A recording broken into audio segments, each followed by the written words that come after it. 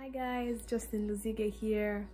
1st January 2022. I am so excited for this year and what it is going to bring for me, and I don't know about you, but I'm really so excited and hopeful, and I totally pray that it is the same with you and your people around you, your friends, your family, relatives. I just pray that it is the same upon you people. Now, this is the first day of the new year. Start afresh. In everything that you failed to do last year, start afresh. Is it a business that you started and it fell back down on the ground? Start afresh. You have a chance. This is a second chance to try out things again. And trust me, this time it is going to work out.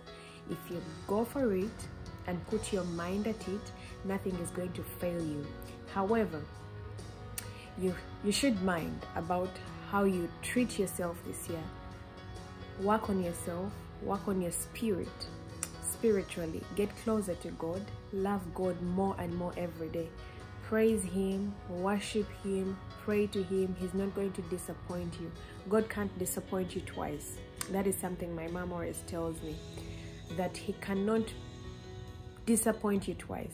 If last year something didn't work out, give it another shot, give it another try this year, and trust me, when you give it another try, this time try with God. He is going to be there for you.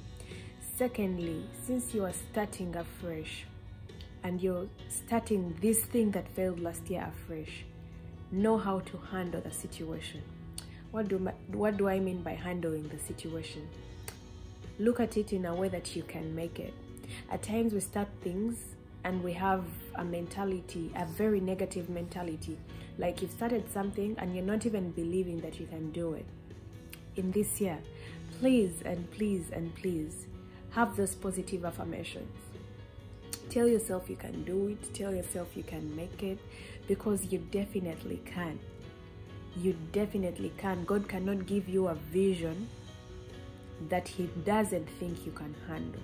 So by the time He has given you the business idea, by the time He has given you the urge to go back to school, if He has given you the urge to get a well-paying job, is it to build a family, to build that house, whatever goal you have. There are very many different goals that people have. I can't exhaust them. But whatever it is, God doesn't give you a vision and He fails to give you the power and the capability to handle. So you are worth it and you can make it. Last but not least, I want to talk about a vision book. It is the first day of 2022. Try to get a book. Write down the things that you want God to do for you this year and pray on it.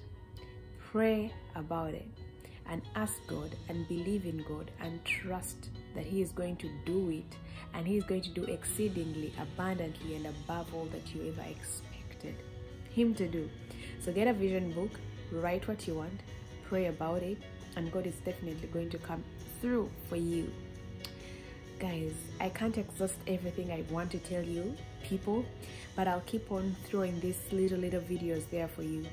I want you to know that I love you and I pray for you, and I want you to know that if you're watching this video, I've prayed about it, that anyone that watches it will be blessed and highly favored in this year.